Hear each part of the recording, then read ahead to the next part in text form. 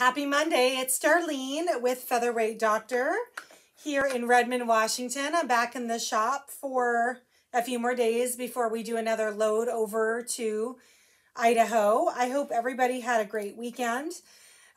We spent the weekend doing fire prep, working with forestry to help try and minimize the opportunity for the fire if it comes through to take out our little, well, the big house and then our tiny house. So I am all, look at my arms, I'm all scraped up. I have bruises. I look like I lost a battle with Tyson. Thank goodness it's not on the face. But my arms and legs are all scratched up. Hold on, this is going to make a lot of noise here. Are all scratched up. Hold on, let's see here. Okay. I have Facebook up. Let me get YouTube up. I hope everybody else had a little bit more entertaining weekend than I did. I did get to see Mel and Joe last week. They left on, I think it was Saturday, to head out to Glacier. Kind of jelly. I've never been to Glacier before. Now that we'll be living that much closer, I think I will have lost all of my excuses to be able to go. Maybe next summer when I'm not moving and trying to open a store and all that fun stuff. Yeah, that sounds like a good idea. All right, I'm almost here. Let's see, go to live.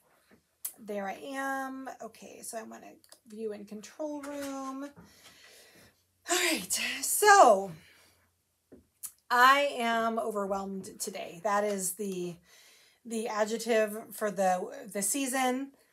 Hi, Sandy Martin. Hi, Missy. The process of opening the store is there's just a lot of different facets to it, and we're kind of doing things in reverse by having a successful e-commerce business and then moving to a brick and mortar. Most people go from a brick and mortar to e-commerce. We've outgrown our living room, so it's time to move into a full retail space. And so I am overwhelmed with the details. So I appreciate everybody's grace if I'm not getting back with you in a timely manner, or if today we found out we sent the wrong product to someone. So I apologize about that. We're going to get our stuff together. I 100% promise. Sandy rewatched the Sip and Sew. Isn't that fun? Oh my gosh, I had so much fun with them. I'm not kidding. My cheeks were totally sore by the end of the evening from laughing so hard. So much fun. Francis is on from Virginia and Cindy Matthews is on. Hi, sweetheart. All right, let me say hi to some friends and then we're going to get going. I've got 2 important things to talk to you about tonight. So let's say hi to everybody. So Debbie's on from Kentucky. Lisa's on from Phoenix. Hi. Jennifer's on from Verde. Hi, Jennifer. Kathy's on from East Texas. Yeah, so far so good on the house. It's still standing. Because there's at least 6 more weeks left of fire season up there with no real measurable rain in the forecast, the firefighters were not particularly encouraging that that the fire was not going to come through in some way, shape, form, or fashion. But at least we've done everything that we can to protect the structures. And then we just kind of have to be okay with whatever happens next. So Nancy's on from Lake Stevens. Judy P's on. Hi, sweetheart, from Massachusetts. Becky's on from Kennydale. Patty Smith is over from Missouri on YouTube. Hi, Patty. And Polly's on from UK. Hi, sweetheart. Polly, we need to talk because I think I'm going to have you on this Wednesday and Lisa on next Wednesday, assuming it's okay with the husband for his birthday. So I don't know what a good time of day to talk to you is with our 8-hour time frame. So we can talk after this call, after I get off the show, or we can talk tomorrow earlier in the day if that's easier for you. So can you email me at info@featherweightdoctor.com, and we'll probably get on camera so we can have a conversation via Facebook in advance. So that way we're not paying long distance charges. Okay, sorry, that was a little bit of business. Sorry, sidetracked the show. Let's see. Becky's on from Kennydale. Mel and Joe are on from Glacier National. I saw your pictures from earlier. Stunning, stunning, stunning. Hi, Lawrence. Oh, GDP, we were evacuated, not this weekend, but last weekend from our second place over in Idaho. The Trestle Creek fire was threatening the structures on Trestle Creek, and so we got evacuated. We were allowed to go back. Hi, Kathy Klein from Illinois. We were allowed to go back, but we had to work with forestry all weekend to try and do a bunch of prep work, us and like a dozen other people. There was a lot of coordinating, people moving limbs and branches and all that fun stuff. Let's see, Linda Woods on from Texas. Oh, no, I haven't put the pretty blue bed covers on our site yet. Okay, I know you want to, and Franny, if you're watching, I know you want 2 thread stands too. Hi, Helen Nickerson. Hello, hello. Bernadette is on from Canada. Hi, sweetheart. The shop, Lawrence, is not going to have fabric on the bolt. We're going to carry pre-cuts, but I haven't made my fabric selections yet. I'm toying with the idea of establishing an account with Free Spirit so I can get Tula's pre-cuts, but the minimums are kind of excessive, and I'm not quite sure I want to bite that off yet, so I'm still waiting to figure that out. Hi, Angel. Hi, Joanne from Mississippi. Oh, good. So you get a hall pass for next week, Lisa, so we can still, not this week, but next week. Oh, Franny is here. Hi, Franny. Let's see. Jennifer, I think I will not carry Dula Pink on the bolt. Hopefully the pre-cuts. I'm still trying to figure it out. Today Angel had her teacher work day, back to school. Tracy's on from Virginia. Pauline's on from Texas. Hi, Ferris from Indonesia. Thanks for joining us tonight. Mary's on. Hi, Mary. Can't wait to meet you next week in Omaha. Bonnie's on from Illinois. Hello, hello. Uh-oh, someone's on. Oh, no. Uh-oh, Bernadette, your husband's on. He's being a creeper. Oh, my gosh.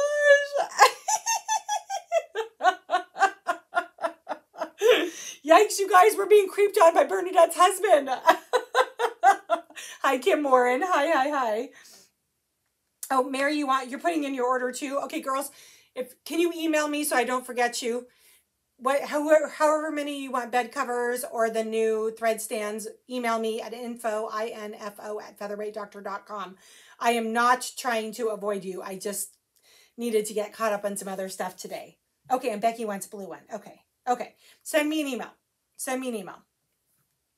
Hi, George from Maryland. How you doing, sweetheart? Okay, so tonight, well, first of all, let me show you this. So I don't know if you noticed today, Sand Creek Quilting is, Franny, creepy husbands are fun. Are they really fun, Franny? My husband and I have the stalking app on our phones. It's for like safety reasons. But every once in a while, he'll be like, oh, so you're at your favorite foot massage place? And I'm like, yikes, creeper, go creep on someone else. Margaret, hello, in San Diego. Nice, good job, girl. That sounds awesome. This is our new social media has launched for Sand Creek Quilting. My darling daughter / assistant / executive producer / graphic artist has finished designing our logo. So here is the block I provided her. Let me explain to you a little bit about it. So everybody knows I'm a green person. I know, big fat shocker. You can see the variations of the blocks over my shoulder. Isn't that funny? We decided to do green and blue. Green because it had to have green in it. I mean, hello, if you met me, it has to have green in it. And then I really liked the blue because it was like the water and the trees there in Sandpoint, very much Pacific Northwest colors. And then instead of white, we decided to do sand because the store is called Sand Creek Quilting. If you haven't already done it, go and like Sand Creek Quilting on Instagram and Facebook. We have our accounts are up. The new logo is up. Reagan worked really hard on this. She's been just killing it, getting all of the stuff done. This had to be done today because I need to get my print stuff ordered. So this is what we took care of today. We need some t-shirts that oh yes, t-shirts are coming. T-shirts are coming to the website for the launch. There'll be Sand Creek Quilting website or Sand Creek logo t-shirts and Featherweight Doctor t-shirts. So yeah, of course I'm gonna have t-shirts so you guys can be my walking billboards, you know, just like just like Abercrombie, or yeah, just like that. So our first item that we're going to talk about tonight for Ask the Doctor is batting. I know, talk about like a very unsexy topic, batting. But a lot of people don't realize that certain battings are meant for certain things. Hi, Deb from Michigan. Thanks for joining us. Also, batting manufacturers have very specific, not requirements, but in suggestions for how closely, when you use their batting, your lines of quilting need to be. So this is important because, for example, hi, Julie from Northern Iowa. Thanks for joining us. Oh, thanks, guys. This is important. The batting conversation is important because if you are making, oh, Franny, that's a good idea too. Doctor's jackets, coffee mugs. You guys are, we're having all this stuff. I'm also having cool aprons made for working on the sewing machines that will say Featherweight Doctor on them too. So there you go. All right. The batting needs to be quilted per the manufacturer specifications, some of which can be quilted closer or further apart. And when I'm talking about quilting, I'm talking strictly for structural integrity through laundering. So for instance, if you're making a baby quilt that's going to see a ton of laundering, I recommend using cotton batting in a baby quilt because first of all, most batting, both Quilter's Dream and Warm Company batting, has to be quilted about every 8 to 10 inches. So that way, when it goes through the laundering, the batting will stay in one piece. If you've ever purchased when my son was born, we did a bed in a bag thing from Babies R Us. And the first time I went to watch his cute little bed quilt, which was like a blue jean teddy thing for my 22-year-old son.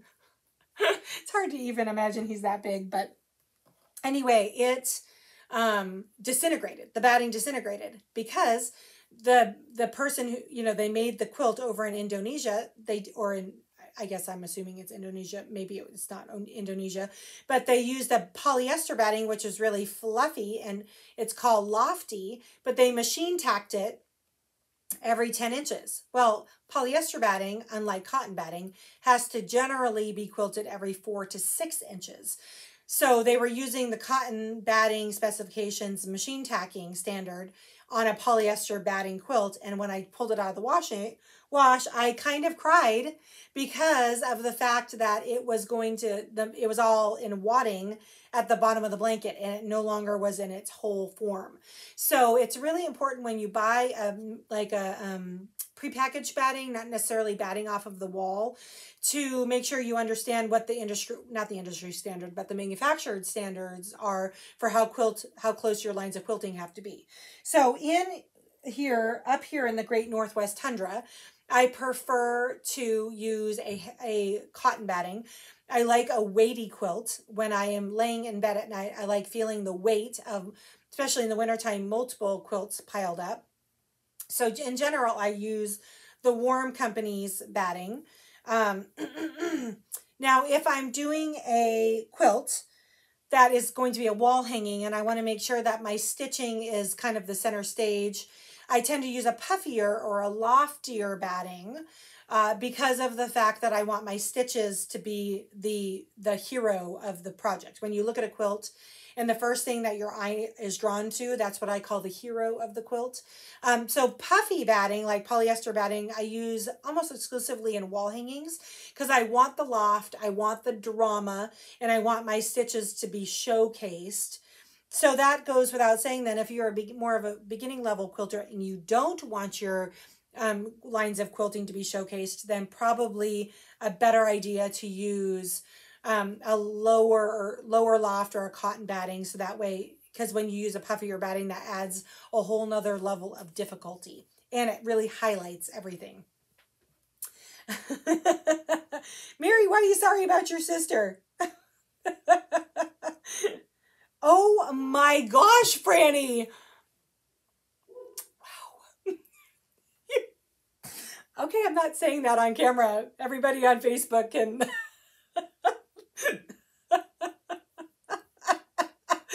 Mary, you don't need to apologize for Franny.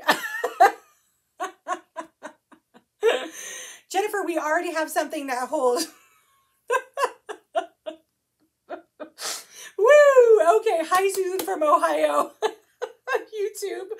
Oh my gosh, okay. Woo, hi Sandy Reese. Read up in the comments if you want to laugh your tail off. Jennifer, we actually... Don't shame Franny. Franny is lovable. It's totally innocent. We already do have pre-quilted screwdriver bags, my sweet, for holding all of the screwdrivers. They're on the website already. Okay. Wow. Way to go, Franny. So that is my lecture on batting tonight. This all came to light this afternoon because I have some people... Deanne Hartman, I like Franny too. She's a tiny bit naughty. She keeps me on my toes. So it is Fun August. That's right, Mary. It is Fun August. So Franny, you have to be present at every show. So I was preparing my 24 quilt kits today, and a question came up. Oh, thank you, Becky, for putting the link up. There is going to be new blue. The new ocean blue color is also going to be available as a tool bag. So, FYI. So anyway, I'm cutting up. These are some sample materials for the beginning machine quilting class. And I had one of the gals, Mel specifically. Yay, maybe this could keep my... Yes, that's exactly why I made screwdriver bags. To keep the husbands away from our tools. It's exactly why I made them.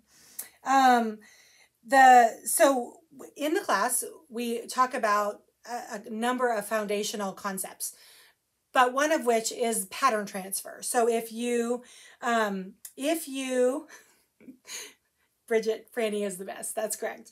If you put, if you have a pattern, I'm sorry, you guys, my mind is really tired tonight.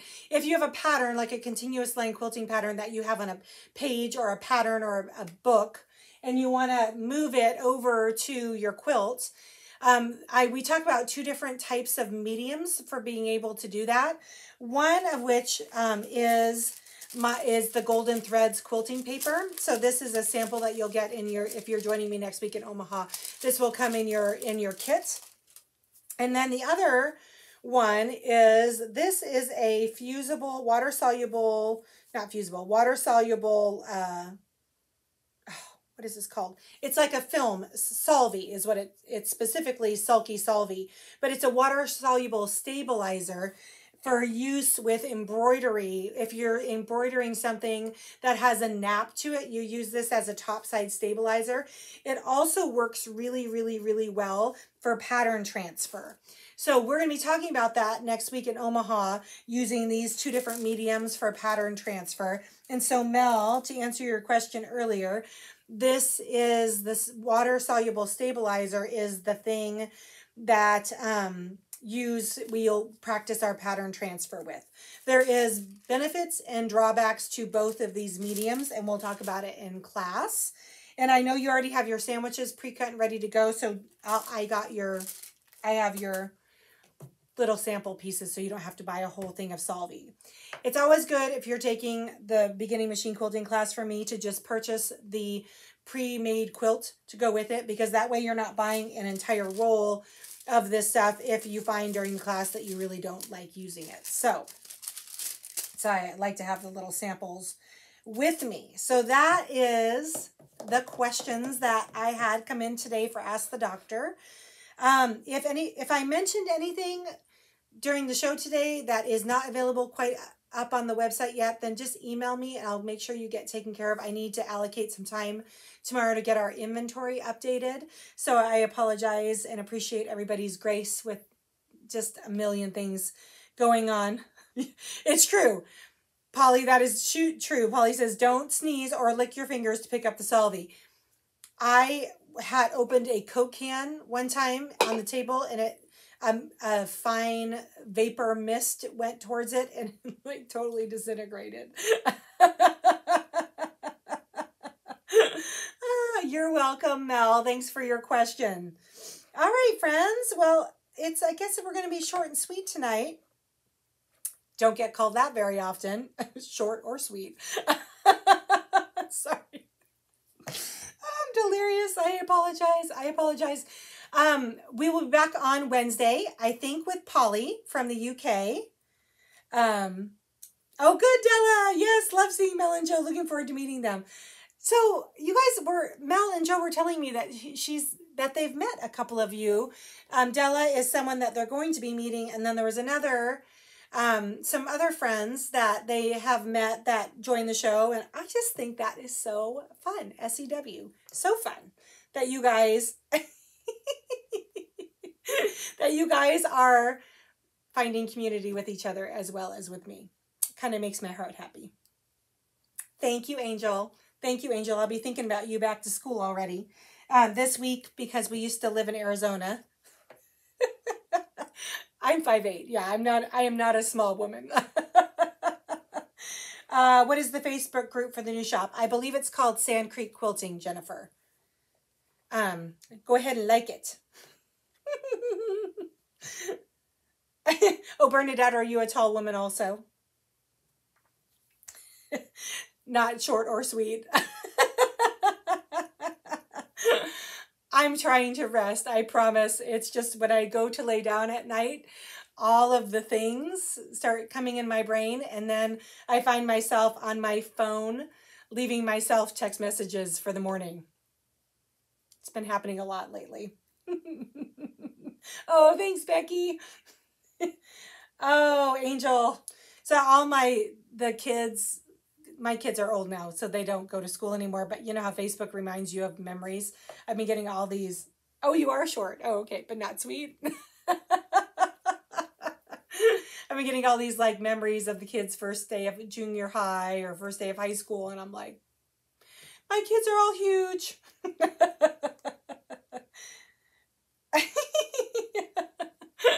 All right, you guys, I'm going to pop off. I'll be back on Wednesday at 4 o'clock Pacific, YouTube and Facebook. I think the infamous Blue Diva, aka Polly in UK, is going to be joining us. Y'all, I am so excited to meet her. So excited. Hi, Soshi. I think I need to sip a little more before I go to bed, too. Might go find my foot massage place over on Rose Hill. Relax a little bit. Let my mind clear. All right, guys, I'll talk to you on Wednesday. Thanks for putting up with my silliness tonight. I'll talk to you soon. We'll talk to you.